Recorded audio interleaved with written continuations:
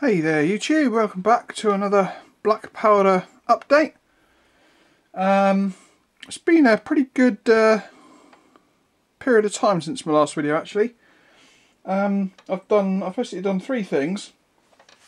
After a bit of deliberation about what to actually do, I'll bring in the first thing. I decided to, after finishing my last two battalions, I decided to go for a bit of horse action.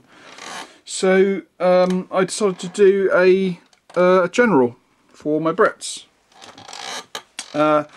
Obviously this guy was originally one of the Peninsula colonels, and I thought, well, he kind of looks sort of regal enough to sort of be a general, so I kind of painted him up to be a general, and put him on. I decided to use like a much smaller base than a lot of people use for their generals, because I thought to myself, well, you know, if I put this guy on like a giant 100mm base or something, then it's going to take up like half the table, and I'd much rather have that room for troops. So I thought I'd use, I had a few of these bases laying around from Bolt Action, because I used them for mounting like machine gun teams and stuff on. So I thought, yeah, this is perfect. So I painted this guy up as a sort of a general. I think he came out pretty cool actually, especially like the way his base turned out. You can see he's kind of like on a road, and the horse has stopped to have a bit of feed while the general's pointing out some orders to one of his sort of lower staff members. I'll give you a sort of a close-in look. Again, the classic sort of warlord pony-esque type horse, but I don't think it turned out too bad in the end. I mean, so I gave him kind of like a dark brown horse with some white stippling.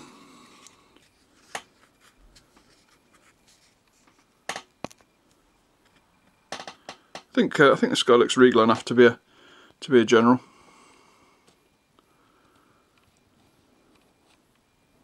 I was pretty chuffed with how he turned out.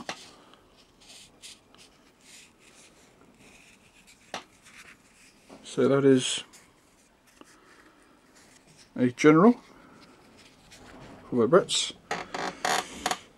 Next up, I decided when I finished that guy, again I had a little bit of a, just going to move the camera a second, just a little bit, there we go. Then I was kind of, again, I seem to have this problem where whenever I finish something, I always have a sort of 2 or 3 day sort of lull where I kind of wander around trying to decide what to do next. But I kind of decided, well, I've just done a British general, so I might as well try and do a French general. So that's what I did. So basically, I did this guy. This guy is one of the Perry's colonels from the colonel pack, and I thought, again, he's got a bicorn, he looks pretty regal. I think I'll do him up as a general. And again, I went for this sort of like road style base with the old, you know, the general coming down the road, so the trooper has to sort of go off to the side. I'll bring in for a sort of closer look. I decided to give this guy sort of like a Palomino style horse. I think came out pretty cool.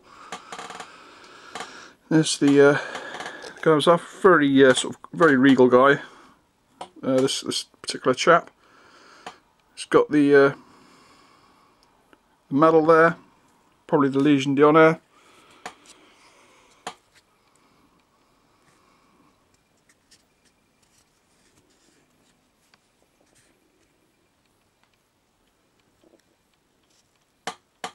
He came out pretty cool, and of course a bog standard trooper on the side there. I actually had this guy like 90, probably 95 or maybe even 96, 97, maybe even 98% already done.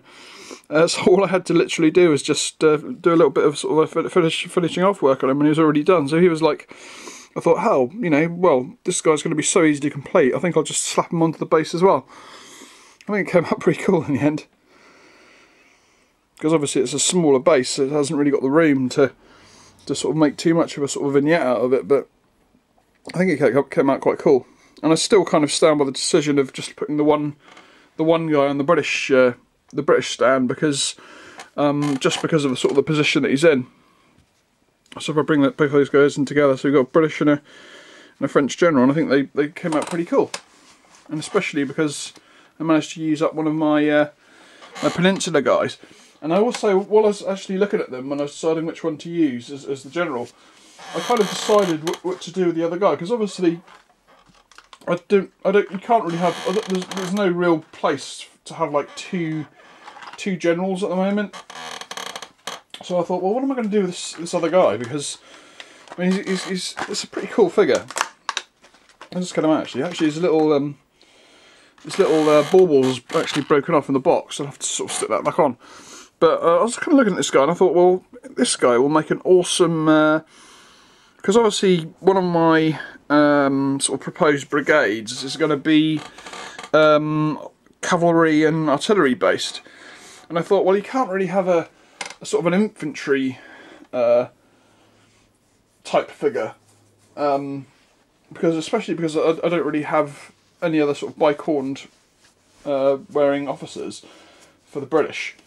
You know, you can't really use like a normal guy in a shako to lead a sort of a cavalry and an artillery brigade, even though it's like, you know, obviously it'd be more likely to be just cavalry, but obviously that's the sort of my brigade that's going to be a sort of a little bit of a mishmash, because, you know, unless I stretch out to another brigade, which I suppose eventually in the far future it might eventually just become a straight up artillery and a straight up cavalry brigade. But I thought this guy would make an awesome cavalry, or basically my third brigade commander. So that's basically what I'm going to use him for, because he's kind of he looks, you know, different from an infantry guy, and he's got this sort of cape. So I thought that's what I'm going to use him for. So that's my sort of third brigade commander sorted out now. Okay, on to the next thing that I did. So I've done those two guys. They took me. They didn't take very long actually. The British guy only took me a couple of days worth of painting sessions, so probably about maybe a couple of hours. And the French guy probably about the same, but over like an evening. So I more or less did him in straight up. Then of course, again, as soon as I finished those guys, I was kind of in a bit of a lull again. It's like, okay, what do I do next? Because believe it or not, I am actually starting to run low on things now. I've literally got like a battalion of British, a battalion of French, a box of Chasseurs de Cheval, the item that I decided to do, and then like a few odds and sods for brigade commanders. But I decided to do my British dragoons, my British light dragoons. So that's what I decided. That's what I did, and again, it was like a little bit of a lull in the weather, so I managed to get outside and actually prime them, and I actually got on with them pretty fast. I guess they took me about a week in total. But I painted them in like batches of 4, and they came out really quite quickly. So let's bring those guys on. Obviously it was quite nice not having to bother with like banners and stuff for these guys. But you can see that I think they came out pretty cool. I mean, I'll give you a closer look. Like I say, I base coated all the horses. That was the first thing I did. Just and I kind of I sort of worked out that, you know, British cavalry units tried to keep all their horses as close to identical as possible. So in that sort of respect, it was actually quite easy, because I thought, well, you know, I'll go for you know, a few variations of brown and maybe like a couple of sort of chestnutty browns sort of snuck in. And of course the bugler has sort of a grey horse. So, you know, really quickly I basically coloured all the horses, and then I basically just did them in batches of 4, and they came out really quick. I reckon it probably took me, I reckon, in a sort of a 2-day, well, I mean, I think I painted more than I normally do, because I think my painter's block's gone now, so I was painting like several times during the day, which would probably normally equate to like two days worth of painting sessions. But I would say that the equivalent of 2 days worth of painting, but actually the equivalent of 4 days of painting on the sort of schedule when I had my sort of painter's block. I was turning out like 4 at a time, and I actually got through them relatively fast. And these guys decided to go for the 11th regiment, these guys. So let's I'll bring you in and start showing you them. They're kind of like they've got like ivory facings. I had a bit of a hard decision trying to decide which unit to choose in the end, but like I say, I think when they were done, I was pretty chuffed with them. I'll give you a quick sort of close-in spin of them.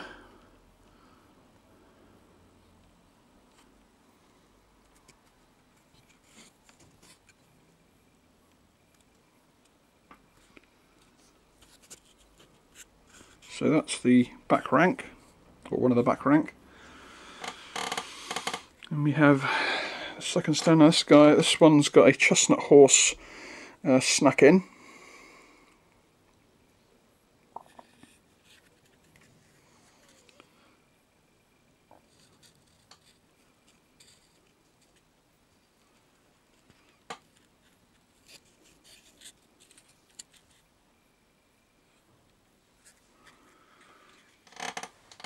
And the next lot,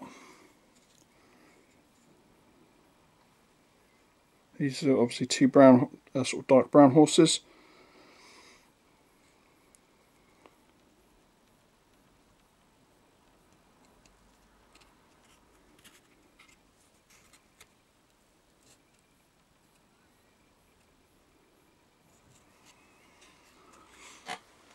So those, and we start on the front rank. I made sure the front rank were all in their sort of proper full-on charge poses. Again, we got like a chestnut horse snuck in here.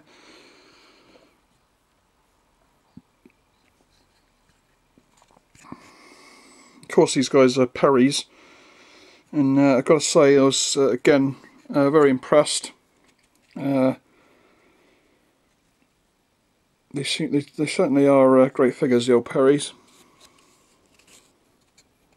So that is one of the front rank, and then I'll show you the opposite side. So again, we've got a sort of the full-on charge pose. Try and focus in on the face. You can see I went for did the eyes and stuff again.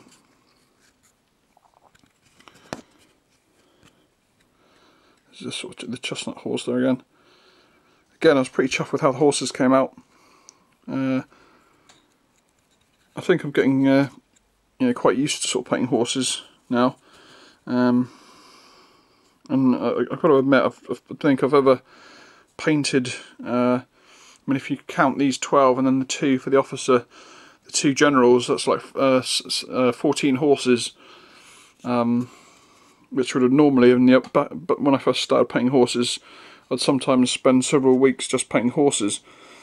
But to actually pump out the horses and the guys and still have some decent quality there, I was pretty impressed with myself actually. So that's the last of the regular infantry, and then finally the command stand. So let's bring that in. So we have the officer on a sort of a dark chestnut horse, and of course the bugler on a the light grey horse, or light grey horse. Decided to go for like a more of a light grey rather than a sort of white grey. And of course the officer, you can see that I think they came out pretty cool in the end. Got the stripe down the legs.